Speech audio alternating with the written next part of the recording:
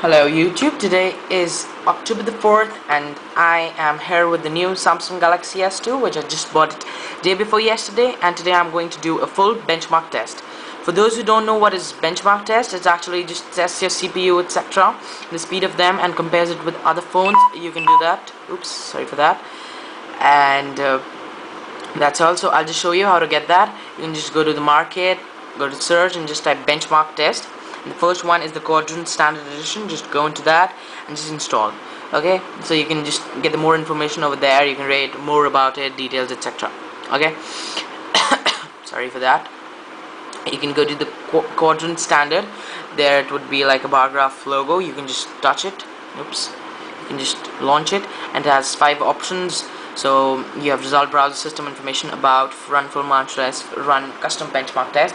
So you can just run the full benchmark test, because the custom one you can just decide what you want, but that's for the paid version only. You just run full benchmark test. So it criticizes on your CPU, memory, I/O, database writes, 2D graphics, 3D graphics. So that all it judges, and you can see it is happening.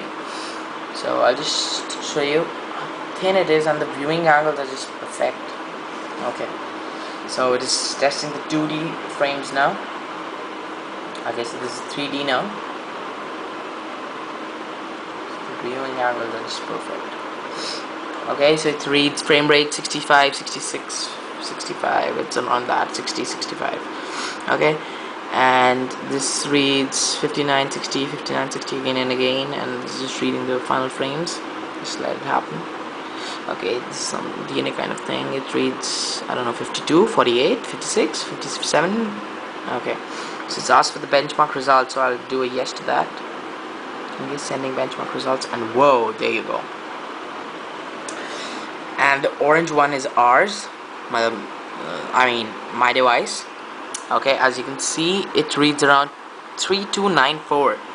So actually that's thrice the second best Nexus One 2.2 Plus, which is around, I don't know, 1500. No, yeah, 1500. So it's double. Okay, so as you can see, the graph, it's just wow, I'm amazed. Okay, so this is the other. Oops, I'm really sorry. I'm really sorry, guys. Okay, so this is the Samsung Galaxy S2, and this one is Samsung Galaxy S2, and this is the Samsung Galaxy S, Nexus One, etc. So as you can see, the speed is just fabulous, and the CPU and stuff. So that was Samsung Galaxy S2 benchmark, full benchmark test, and I'll just compare the benchmark in the next video, when I'll compare the Samsung Galaxy S2 with the Samsung Galaxy S, the flagship phone 2010, and 2011, the flagship phone. Okay, thanks for watching. Please rate, comment, like, and subscribe.